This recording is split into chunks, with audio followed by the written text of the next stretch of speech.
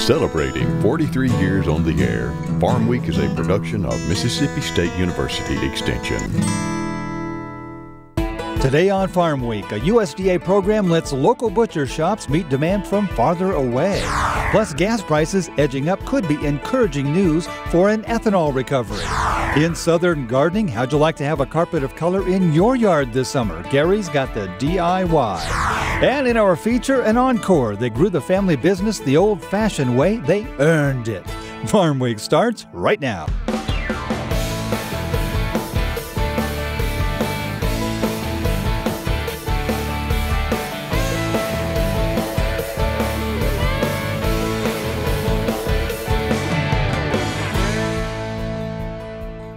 Hello everybody, I'm Mike Russell. Good to have you with us today on Farm Week. Recently we ran a story about local meat processors around the country stretched to the limit by customers unable to get what they wanted at the grocery store. But there is an existing USDA program that allows certain smaller processors to reach customers further away. Peter Tubbs has that story.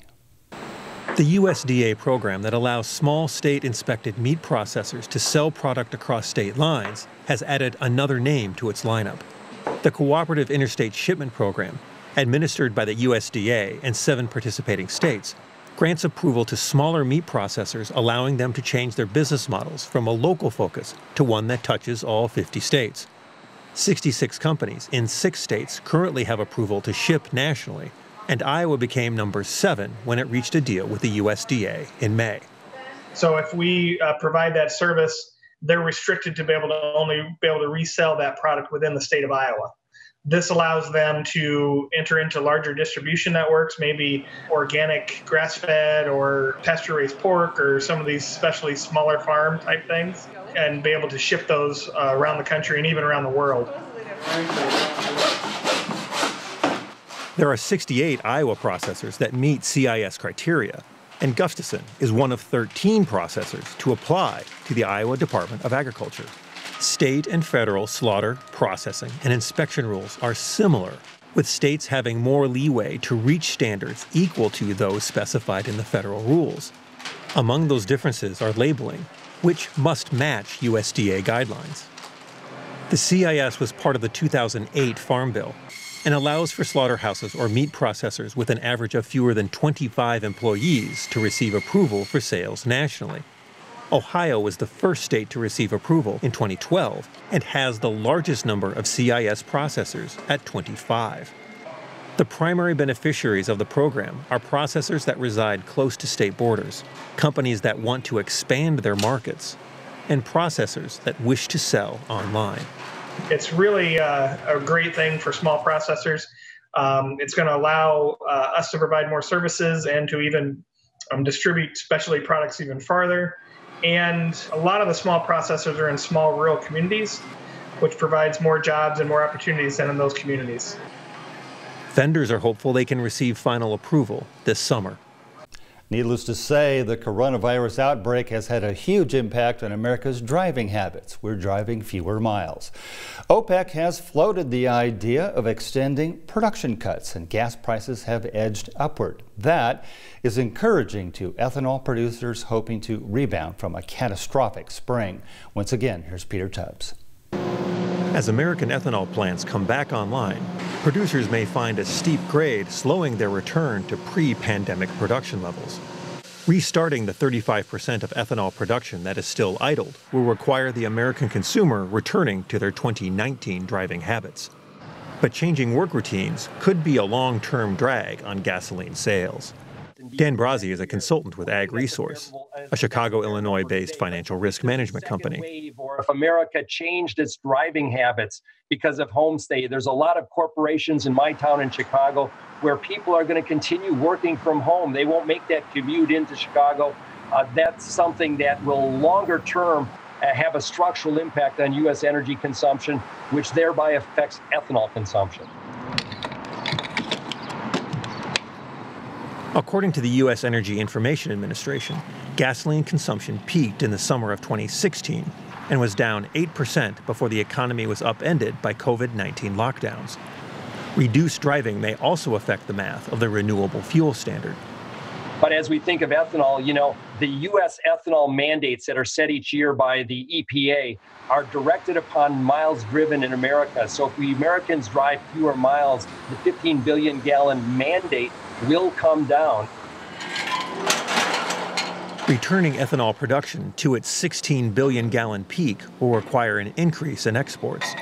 While export volumes rose from 10 million barrels to 40 million barrels between 2010 and 2018, exports represent less than 10% of U.S. ethanol production.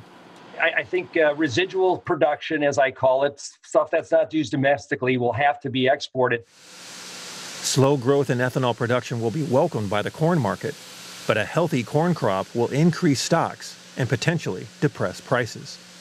Well, I think the farmer needs to think forward. I mean, as we look at where corn prices and soybean and wheat prices are today, I hate to say it, but there's still more downside risk, even with the ethanol industry in this recovery mode.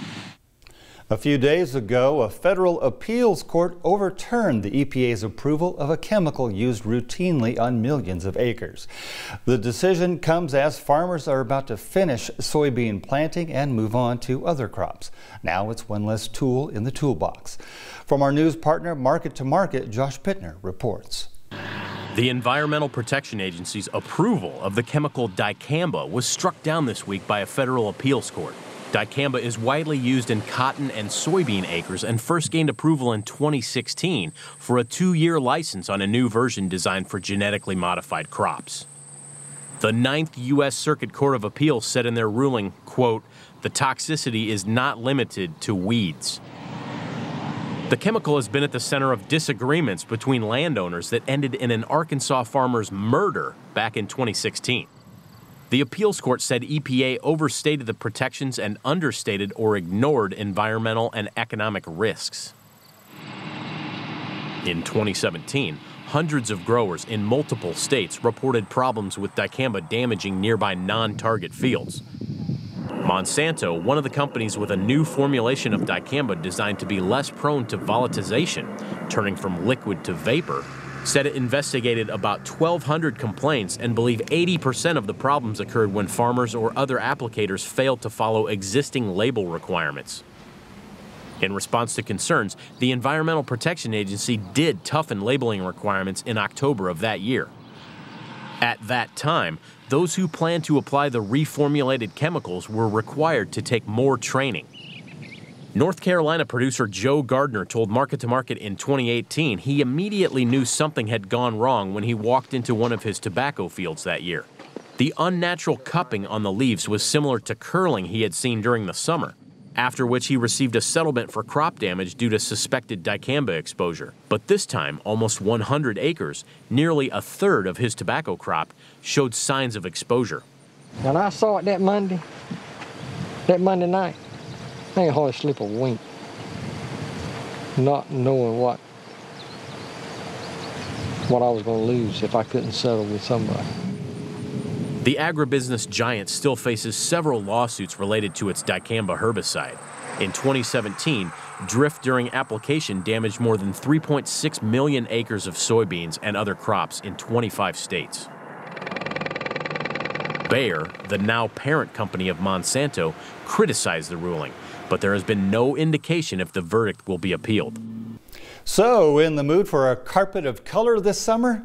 Well, you're in the right place. In Southern Gardening this week, Gary Bachman showcases 4 plants designed to give you that backyard burst you're looking for. And that's just the tip of the iceberg. Here's Gary.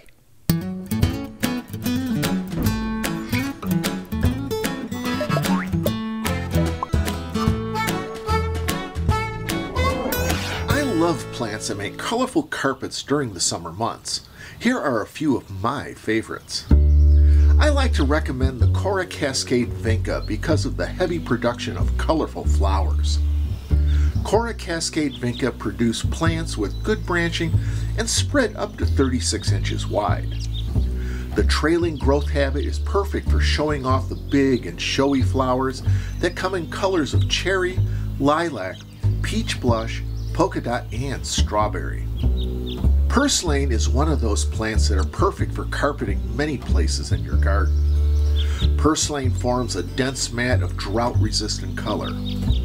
It also does great in small patches as well.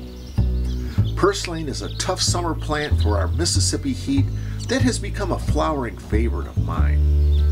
Ornamental sweet potatoes are perfect for laying a gorgeous carpet of vivid and attractive leaves.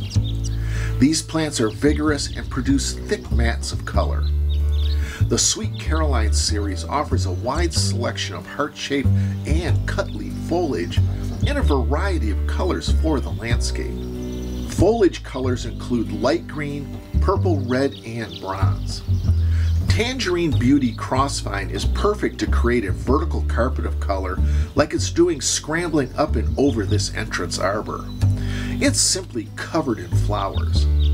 The flower buds are pinkish red and open into funnel-shaped orange, salmon, and yellow flowers. There's nothing like planting a floral carpet of color to create landscape interest. I'm horticulturist Gary Bachman, and I hope you'll join me next time on Southern Gardening. Time for a short break, but stay put. Coming up in our Farm Week feature, a story that could start with a joke, but trust me, this is no laughing matter. One man says it could be a national security issue. We're in Pennsylvania, a state that produces all by itself 2/3 of the entire American mushroom supply. In fact, one county calls itself the mushroom capital of the world. There's a lot more to this industry than meets the eye, though. We go behind the scenes coming up on Farm Week. Don't go away. It's a simple idea. Knowledge that transforms lives shouldn't be limited to those on a campus, but extended to any and all who want or need it, wherever they are. At Mississippi State University, we've been making that possible for more than 100 years through the MSU Extension Service. What began as an effort to extend the latest research to farmers has become something much more. Today, we're helping Mississippians from all walks of life, giving them the tools they need to build a brighter future. We're sparking the imagination of students around the state and inspiring the next generation of doctors. We're helping rural communities find their way to the internet and connect to the world at large. And we're teaching families how to lead healthier lives in ways both big and small. MSU is standing firm in its commitment to that one simple idea: extend the knowledge that transforms lives wherever they are. Before we get back to the show, let's take a look at the Farm Week calendar. If you're reinventing yourself in the coronavirus era, how about some professional development classes? Mississippi State University Extension is offering 10 different classes, all of them free through June 30th, so not that much time left to get registered, and all self-paced online. If you're looking for work or just want some new skills, any one of these could be helpful. Choose from 12 Steps to a Successful Job Search, Small Business Marketing on a Shoestring, Marketing Your Business on the Internet, Creating Web Pages, Creating WordPress Websites, Fundamentals of Supervision and Management, Individual Excellence, Personal Finance, Managing Customer Service, and Keys to Effective Communication. Again, all these courses are free through June 30th, and you have a full 3 months to complete the course once you're enrolled. Interested? Visit ce.extension.msstate.edu. Or for more information, contact Dixie Cartwright at dlc10@msstate.edu. Time now for the market report. As you might suspect, the market's anything but predictable these days. Zach's got it all in perspective, though, in today's Outlook. Zach? Thanks, Mike. Futures slid down a bit this past week, reflecting both a market correction and a reminder that COVID's still a problem. Let's take a look. As you can see, drops weren't too severe, mostly under $3. Biggest gain? Soybeans, up $3.75. Biggest loss? Lumber, down $14.70. Let's give that drop a little context. A year ago, lumber was $392, but on February 20th of this year, it was $463. Why do I tell you that? Because I think right now we're in a correction stage. We'll keep an eye on that one. And speaking of corrections, this month's supply and demand report tells us the market is rebounding, slowly. U.S. wheat supply is up thanks to larger crops, although final stocks on a 6-year low. Coarse grains look unchanged from last month. Corn for ethanol down, as Mike told you earlier, due to slow rebound of fuel. Rice predicted larger supplies, lower exports, and increased imports. Soybeans looking at higher crush and lower exports. Livestock and poultry production increased, although turkeys have decreased. Finally, cotton's expected a 200,000 bale decrease in mill use. As you saw earlier, wheat futures down. Many reasons for that. You've probably seen less flour at the grocery store. If you're a bread maker like me, it's a challenge. Why? Supplies, regrowing stock lost from the quarantine. COVID caused slower production that can't keep up. Essentially, supply chains challenged, as we said would happen. Customers buying up staples left and right. As stated by King Arthur Flour, by now you've probably witnessed empty flour shelves at your grocery store and back-ordered items on our website. Demand for these products has sharply multiplied in past weeks, outpacing the speed at which new products can be created and delivered, even as our mills run at full capacity. In some cases, getting more product onto shelves has been delayed within stores themselves as many struggle with fewer staff, reduced hours, and other challenges related to COVID-19. Our supply chain and logistics team is actively working with stores and distributors across the country to get our flour back on the shelves of grocery stores and national retailers. That's just one company facing the issue. So, wheat is cheaper. That should mean plenty of stock. Yet the supply chain's struggling to keep up. I don't think this will be a problem for long. As the quarantine declines and savvy distributors adapt, we'll see an end to this issue in the coming months. Market analyst Naomi Bloom gives us the commodity side. She says the WSDA report understated final harvest numbers. Combination of harvest pressure and the USDA report for the old crop wasn't as friendly as what people were hoping. So you hit the nail on the head. We've got wheat harvest going on, and it's going to be interesting to find out where those yields are coming in at, because some people feel that the yield numbers are going to be less than what the USDA is representing. Separately, on the USDA report that we had this week, the new crop number for the all wheat ending stocks was actually favorable, coming in closer to 925 million bushels. It's one of the smallest numbers we've seen for 5 or 6 years. But the market couldn't rally on that just because the global world carryout numbers, again, a new record large amount. So we're stuck with this battle of plenty of supplies around the world. Things might get interesting here at home, and then balancing that along with even spring wheat prices and what the spring wheat market's going to do, is there's a lot of uncertainty as far as what did for sure get planted up in the northern plains. Soy sales on the upswing, with Brazil's supply lowering and their currency improving. Prices are rising, and we're nearly done with planting. China's imports also encouraging. According to the USDA, they bought 1 million tons in the marketing year of 2019 and 2020, ending in June. Why? According to analyst Arlen Suderman, China's stockpiling because they believe COVID-19 will hinder future exports. In essence, China thinks they've seen the worst of it, but we haven't. When it hits, exports may shut down. At least that's the working theory. On the other hand, Naomi Bloom says prices are looking to rally soon. Well, I do think that we will see some sort of a weather rally here in the short term. The summer high is usually between the middle of June to the first part of July, and that's it. It'll be a 3 or 4 week rally, and if you got to make those cash sales as the market goes higher. And the emphasis will be on making sure that we are really aggressive on making those cash sales on the rally because of the potential for the corn ending stocks to be so big. And what if we get some sort of a black swan event and then the market prices fall apart lower? So do make sure that we're plugging away on those cash sales on the rally this summer. And that's it for a deeper look into the markets. Let's keep our heads about us. We're almost to the end of quarter 2. Mike? That's good advice. Thanks, Zach. In today's Encore feature, a great success of family mushroom business in Pennsylvania, where more mushrooms are grown than in any other state in the country. It's not one of the easiest businesses to be in, but with this kind of persistence, there's a payoff like few other. Colleen Bradford Krantz has the story. Anyone in southeastern Pennsylvania worth their weight in maitake knows the story of how the mushroom industry began here. It's not about the area's climate, terrain, or soil. The mushrooms all started back in the late 1800s. When a carnation grower's son saw wasted space under the carnation beds. In a Kennett Square city market, similar to this one in New York City. He was very fastidious and wanted to make the best use of all the resources. Took a steamship to Europe where they were growing mushrooms in Paris. And he brought in the mushroom spawn. So in 1902, Swain and a fellow named Harry Hicks built the first building specifically to grow mushrooms. Industry started to take root, support companies sprung up, and it just mushroomed into what it is today.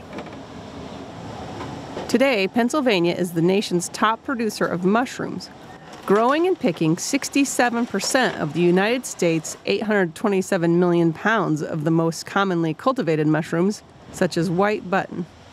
California comes in a distant second, raising 11%.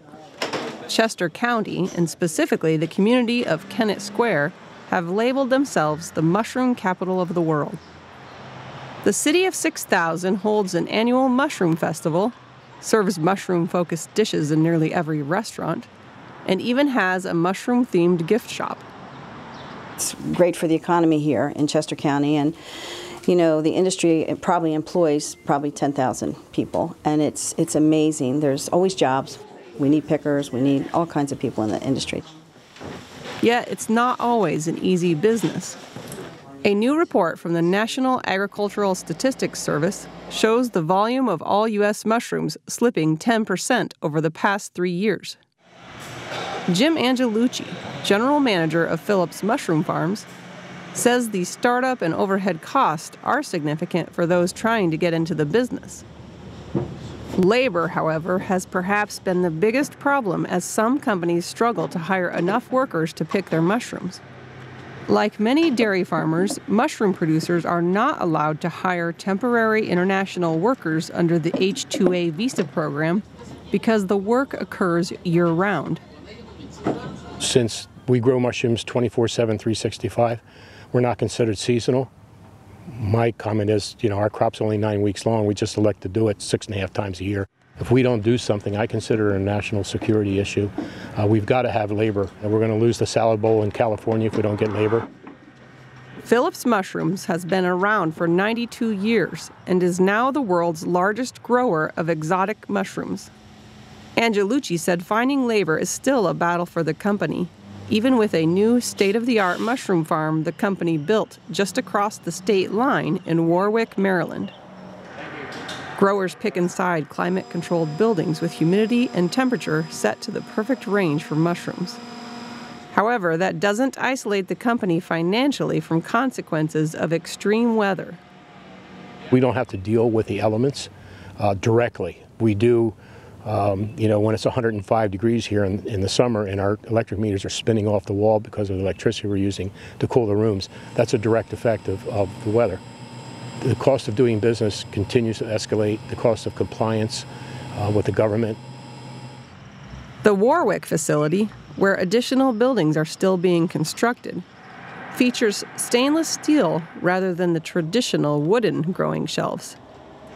The complex was begun when the company decided to return to growing large volumes of white button mushrooms, which it had moved away from. The stainless steel shelves are easier to wash down when the compost, or substrate, is changed after a batch of mushrooms is harvested. Our Maryland facility it's called the Dutch style of growing. We decided when we were going to venture back into growing white agaricus mushrooms in 2009 that we would look at state-of-the-art facilities to do that, food safety being the most important factor. So we spent a couple years going back and forth to Europe before we finally decided on the design. The mushrooms, as they have always been, are grown in a special type of substrate. Stall bedding from a nearby horse track is used, as is old straw and hay, preventing that material from being tossed into a landfill. Some of the area's mushroom farmers own the composting facility as a shared cooperative, and the materials are blended and prepared for all. Angelucci, even before working for the Phillips, knew mushroom farming and how to work with the substrate. My father told me when I was 9 years old to put something on the table beside my elbows. So he took me down to our friend, mushroom farmer down the end of the street, the Avello brothers, and I was a little kid on top of the pile with a hose, making sure that we had enough water in the compost to make sure that it reacted properly. Angelucci feels good about where the company and industry are heading, particularly if the labor problem can be resolved. And recent studies point to a possible connection between eating white button mushrooms and inhibiting the development of breast cancer in older women. The Mushroom Council is encouraging Americans who are considering becoming vegetarians to instead blend chopped mushrooms into their ground meats, becoming blenditarians. It's actually not replacing meat. Research has shown that the increase in beef, because of the blend, they have an incremental sales increase because people feel better about eating it now. A blenditarian is one who believes that the meaty, mighty mushroom makes meals more nutritious, delicious, and sustainable. If you didn't catch it, Phillips has been in business more than 90 years through 4 generations. A great family story. Well, next week it won't be too long before we introduce you to this year's Logger of the Year. But before we do, a look back at the reigning logging champion. The U.S. has more than 750 million acres of forest land in Mississippi. Nearly 1.5 million truckloads of lumber came out of the woods last year. Once again, meet Drew Sullivan, who helped make all that possible. That's next time on Farm Week. Remember, if you missed a story, look for past episodes of Farm Week on our website at farmweek.tv. And don't forget to follow us on Facebook, Twitter, and YouTube as well. We'll see you next week. Stay healthy. Thanks for watching.